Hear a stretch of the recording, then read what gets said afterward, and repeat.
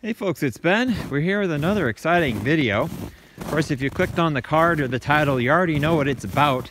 But just know, this thing was a complete bear to get here. I actually went and looked at the car a while ago, like last weekend, and it was 70 degrees outside, 20 centigrade, whatever. And cool, we'll go get it next weekend. Well, this is next weekend. We'll get the truck stuck actually, and it snowed and it's cold. It's like 10 degrees Fahrenheit, which is negative something Celsius, I don't know. Anyway, it was worth it. You don't know why? Maybe it wasn't worth it, but it's a cool car anyway, I don't know.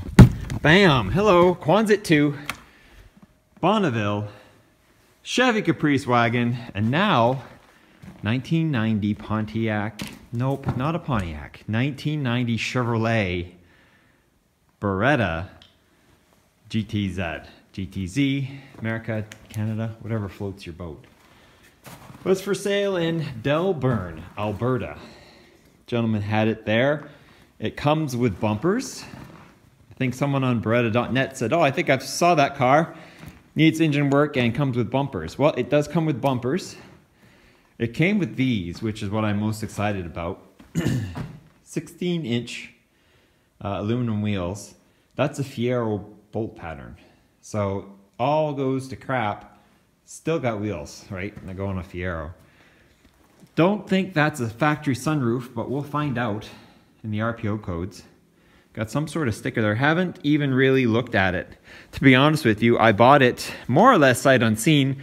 I had seen it from the outside and had talked to the guy about Berettas a little bit, and they're pretty cool, and quad 4s. This has a quad 4, by the way. Looks like we're gonna have to do a little junkyard picking for a little bit of this and that. We got some, our lenses are a little broken, but they're red. Got that going for us. A little tight. It was hard to get the trailer with all that snow right where I wanted it to be. So nice deck lid, gray interior, pretty awesome. Let me move this bumper and let's see what we have. Bumper's out of the way. Grand Prix style W body. My 1993 Grand Prix had same door handles. This is a 1990 model. It was sold as a 92, but he wasn't sure apparently. So here we have it. We've got an interior, probably no battery. Unfortunately, with the 92, I was like, oh, ABS and an airbag, but in case of 90, we are not in that land. Seat will move somehow at some point. Needs some cleaning. Looks like they had a midget murder party in here. That's fine. It's all good. What have we got? Wet floors. They're not wet, but they're... Whew. We got 216,000 kilometers on the odometer. And those gauges aren't to be believed because they've been here forever. But it does have the cluster. It is Canadian car because that is metric. Cruise control for sure. That's cool. Something. Cruise set. Oh, nice on the steering wheel. We're missing the radio. So note to myself, we'll have to figure something out with that. Probably you're looking at the junkyard again. Here's a Chevy. This is heavy, man. What's that out of? That's got, it's like a Lumina, maybe? Some sort of Chevy. Don't know what that is. Guessing the nose. Open for a, it does have keys and lots of them. Hey, is that a cool Canada spinner? It is. Let's see. The glove box is here. Looks like I need a key. That weird push button. There we go. For the 5-speed thingy, this should go in there, maybe. Other way, could be the right key. I usually like to start these in the trunk, but while we're here, okay, so that did something. Locks it. Is there a release? That something? Nope. So this somehow opens. Is it press and seal? No. Okay, don't know how to get that open yet. You would think it would be like easy. But apparently not so much. Okay, so there's probably documentation in there. Well, I'll figure that out in another video. We do have a little bit of cracking in the dash. So we've got some good YouTube videos, and coming up here looking at this, I don't know if that's factory or not. I'm not good enough to tell. We got map lights here. Headliner failure there. This is weak. I thought the headliner was falling, but it looks like it's just this guy. So I was looking at it. Here we have the 5-speed and power windows right there. Oh, here's a little, the park brake, which is where the Fiero guys wanted it to be, but they had to put it on the outside. Button to press. Hey, oh crap, what's that? Ugh, wheel lock key. Trunk release. Power trunk release. Cool. Lumbar support. Something. I'm not sure what that is either. Okay. Car is air conditioned.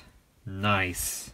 There's a problem, however, with this video, and I can tell you right now, what's the, no, that's some rigmarole there. Let's see what's going on, but the hood release is not at this point, so not saying it's not released, I'm just saying it's frozen shut if it's not. So anyway, that's just a screw.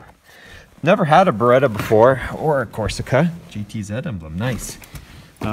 So I don't know what to say, but I have had lots of GM cars before. Never a quad 4. Carpets pass through maybe. Oh, I think that seat might fold down. Anyway, so nothing back here to write home about. Let's big door. Pins. Always with the door pins. Let's try one of these magical GM keys. Is it this one?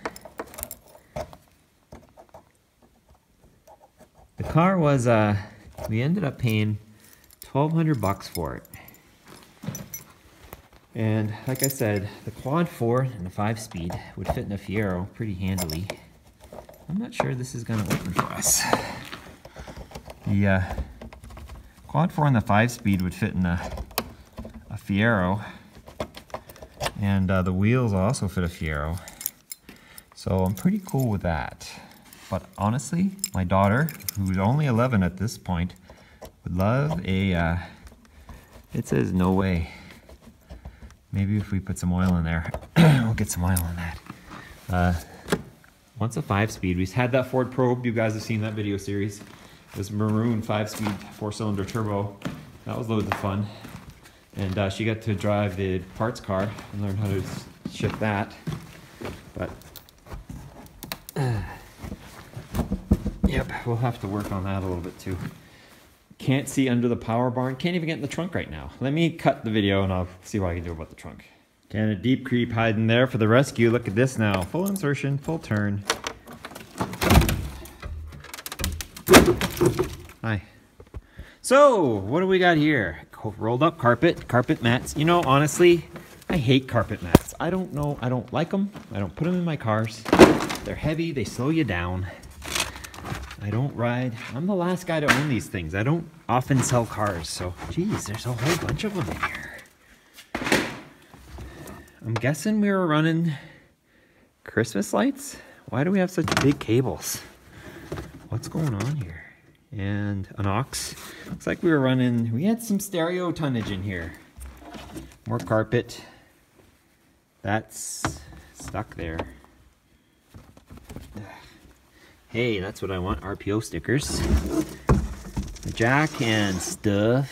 Oh, that's why the head unit's gone. Somebody had something fancy in here. That's a shallow, very shallow trunk area. Jack thing, yep, okay, it's just not been reassembled. So we had some tunage back here, I guess. Speakers are there. Whoops, something fell. What was that? Oh, that's my other phone. Whoops. Let's stuff that back there in my pocket, zip that up. So I'm gonna stop, take a picture of the RPO codes. Power trunk release.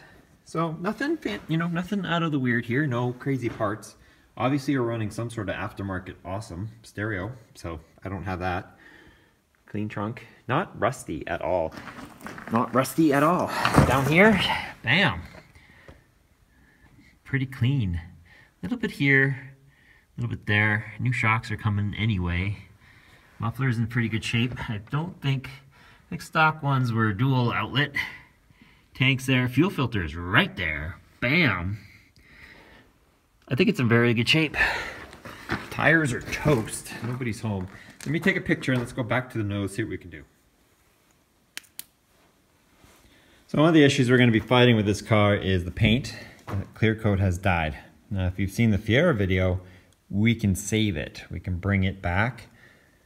But it'll be expensive, but it'll be sharp. Like we've got good clear coat here, I guess. Maybe, tough to say. I think it fails here. So we have the dark paint underneath, so we might be able to get this to look respectable again. She's got a nice metallic sheen to it. She's something pretty. She's a Canadian import car, that's for sure, thanks to that sticker there. Tire pressures, it was built in November of 89, so she is a early 90. And so she's one of the, that's annoying, I gotta fix that. She's just not lining up right with the pin. Or closing right. The issue we have right now with this car is A, it's been parked for a billion years, and 2, we just slung it through an hour's worth of slush and snow in the back of a trailer. I'll show you the picture here to get it where it is. And that's where I think what's wrong with our nose and not opening the hood is that we've got something frozen, plus something like this is, there's gap here but not here. So one of these days, for the next video probably, I'll stick a heater under here and we'll warm all this up and for a long time, and then we'll see if we can pop the hood, because I really want to know what's under here, man. Quad 4, but look how big this hood is. It's really actually fairly long for in terms of a V6 hood, even in regards to a Grand Prix or something like that, or even a Bonneville. It's a big hood, so there's something hiding in here. But yeah, I've tried to pop and massage, and a little bit of a ding right there, but and like I don't think she's letting go.